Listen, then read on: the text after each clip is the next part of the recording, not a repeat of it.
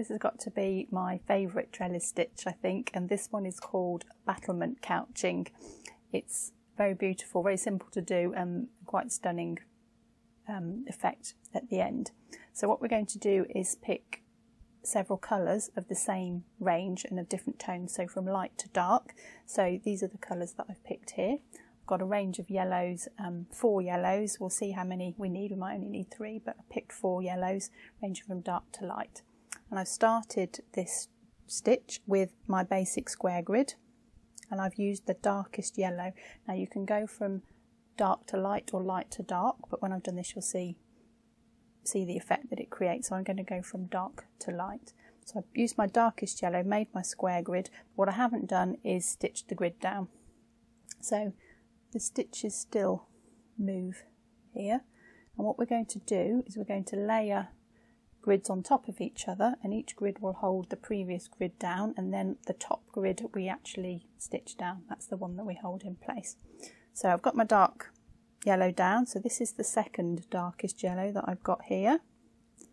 And I'm going to put the same grid over the top, but just slightly to one side, and then we build up these layers of colour to make our grid. So we've already got the grid in position, so we don't need to start in the middle to get the angle. We're just going to follow that previous angle. So the first stitches I put in were these long ones here, so I'm going to do those ones now. Now try and repeat the grid in the same way, put the same layers on top of each other. I'm just going to come just to the right of that stitch, and it just follows that all the way along to the end and sits next to it. You don't want to overlap it, and you certainly don't want a gap in it, so as close as you can to it without overlapping it, like so. You can come up on the same side, just to the right. That's important, don't go over to the other side now because it won't look right. You need to stay on the same side. Just go into the right, take my needle down that side.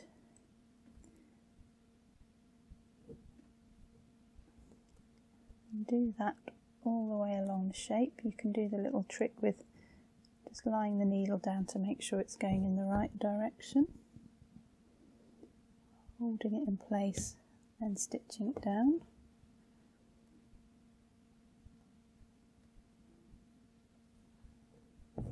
There's the last one that way.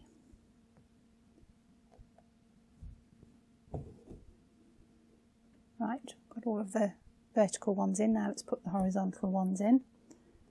Finished there, so I'll start down here. Now you can choose whether you go underneath or above, so I think I'll go to the right and underneath. So to the right of the vertical and underneath for the horizontal. Doesn't matter which side you choose, just stay on the same side each time. And then just below that previous grid underneath. You can see how that colour's starting to build up already. When you've got lots of layers in, it really does look very effective.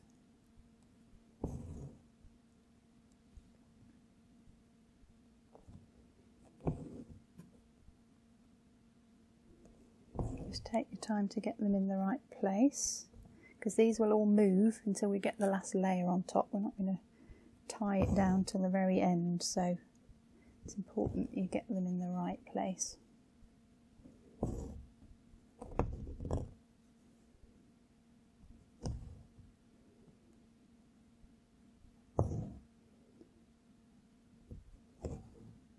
Okay, so we can finish that colour off.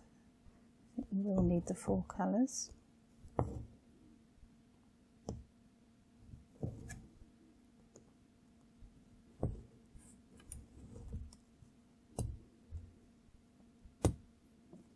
Colour number 2, so then bring in colour number 3, so we're going towards the light end of the scale now.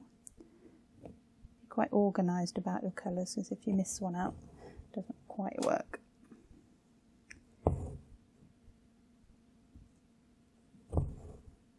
So repeat again, started here on the vertical ones, going next to it.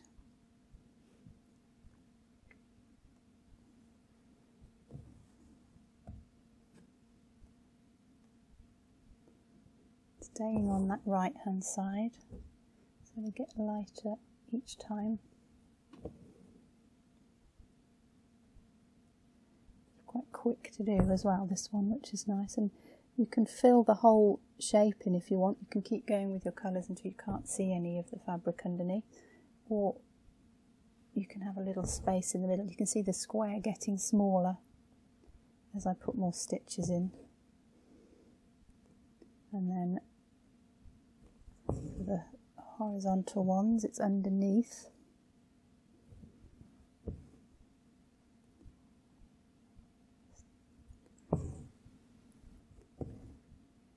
Really accurate with this. Every layer you add will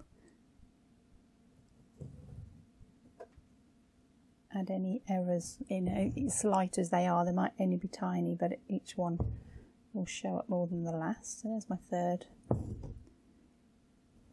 Still not tying any of these down.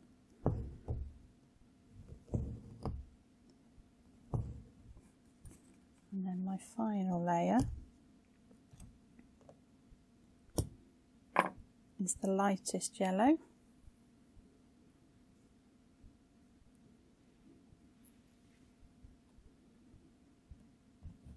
And that's back down to this point down here.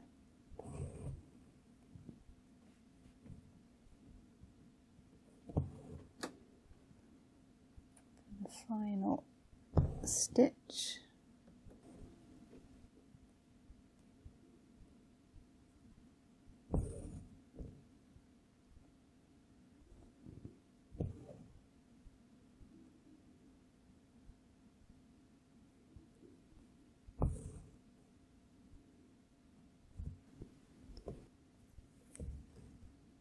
Okay, so that's the last of my grid there. So we've got one more thing to do, and that's to hold the grid down.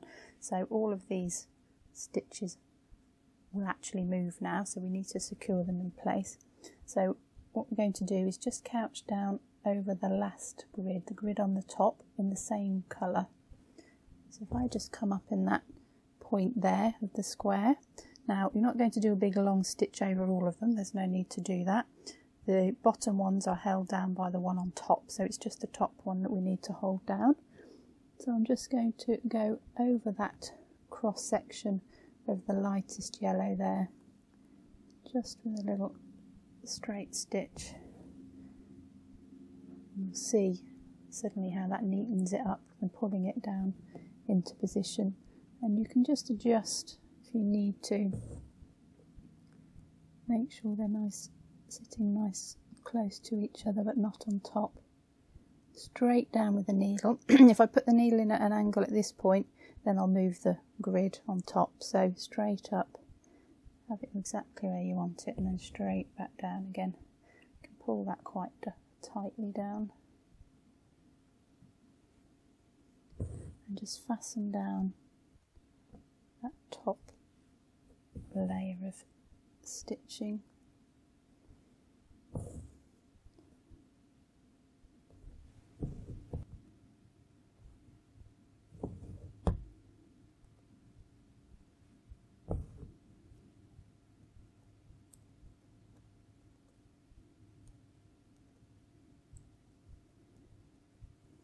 So there I have the final layer. It's all been stitched down on top, it's not going anywhere. Like I said, you can just fiddle with it just to get them all sitting nice and neatly together. And that's dark to light, so you can do it the other way around, go light to dark. That will give you a completely different effect, but a really beautiful stitch, battlement couching.